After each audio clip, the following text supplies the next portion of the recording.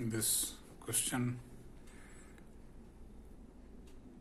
is to be solved in few steps, but there is a trick, otherwise it will take too much time. The given question is the average marks scored by 40 students in a class were calculated to be 36. Average calculated as 36 of 40 students. Later it was found that marks of 2 students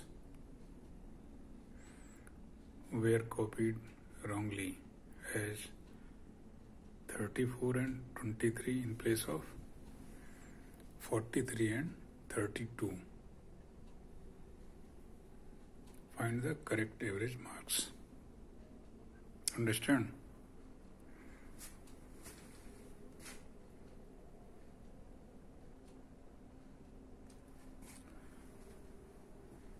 If you understand the question, or if you are able to understand the question, there is no problem to solve it. Just read again.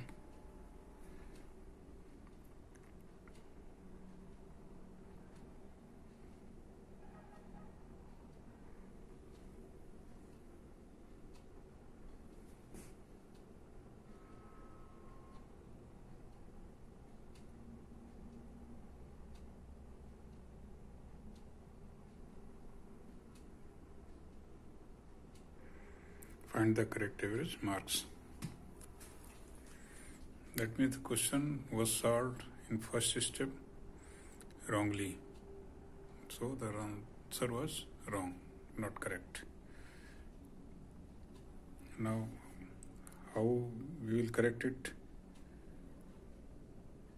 Let A equal to total sum of marks when calculated wrongly.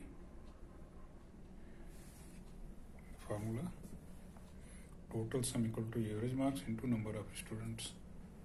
This is the formula that we have to apply. Number of students were calculated correctly. That was 36, and marks calculated wrongly, that was 40. No, sorry, it was not there. Number of students were 40 and average was 36. But whether you multiply 40 by 36 or 36 by 40, the answer will be the same. So, but question theme may be wrong. There are average marks calculated were 36. But the students appeared in exam were 40.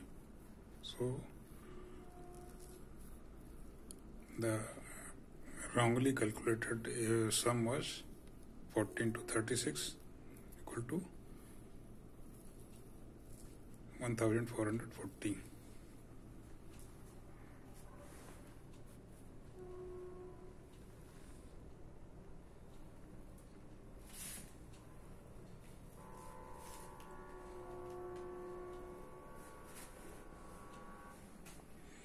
Now total sum calculated correctly will be, let it be a value that we can call it B. B equal to A minus marks copied wrongly.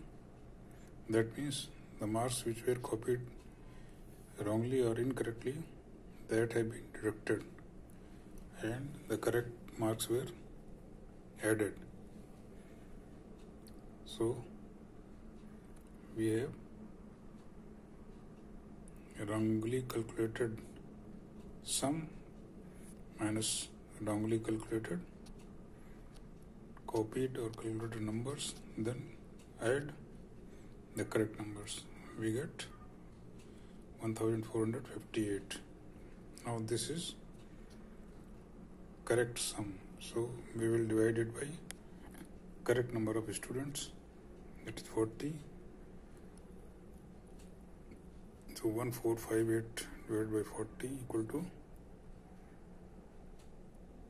36.45. That is the correct answer. Now you can again check.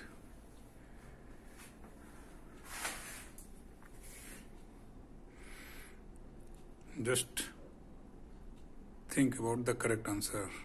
The correct answer will only be there if there is no wrong calculation or wrongly copied values. So we will deduct the wrongly copied values and will add the correct values. Then we will get the correct value, correct average.